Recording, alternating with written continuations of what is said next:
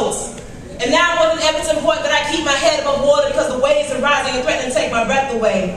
And the days have been falling in the most peculiar way. Some days it's hard for me to believe that it's not written in history as, pick on me on this day. I mean, how can I feel any other way when the days come in waves of poor, poor, poor, feeling better than the day before, but still somehow poor, but I have to believe that these means will be justified in the end.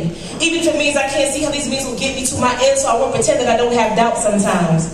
And I'm trying to throw up my hands even with the fight sometimes. I have 2015 vision, but I still feel as if I'm flying blind sometimes, but I have to remain in the sky. Why? Because there's no ground in my mind. So I soar upon the wings of my dreams, and I'm so full of dreams it seems I might bust at the seams if one or two don't come true. I have aspirations to building networks and organizations that will one day change the face of the world, and my friends look at me and say, Tracy, the world, that's my real name, Tracy, the world, and I say, hell yeah.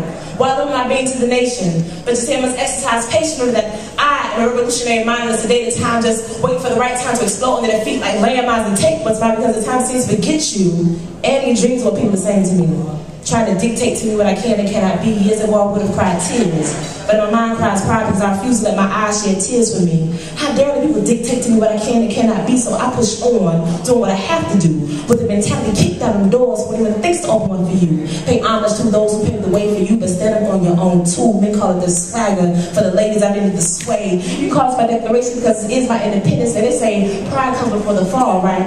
So I guess if it's on my own, you consider me leaping. If I must go down and believe by God that I'm going down swinging. Just on my arms not flailing, but knowingly reaching for my dreams because I know my worth, not baptized in the church, but anointed with the gift and knowing the significance, my presence on this earth since birth. And you can smirk in my arrogance if you want to.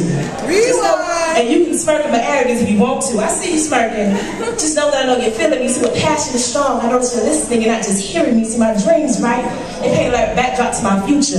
And someone was telling me regular things just don't suit her. That's why when the world wasn't teaching me all I thought I should know, I became my own tutor. And I've learned enough to say this. I don't need no psychic. It is I who writes my future. Like my soul holds such creativity that a regular 9 to 5 is like enslavement or captivity. Now I refuse to walk around and put the clock chains on me.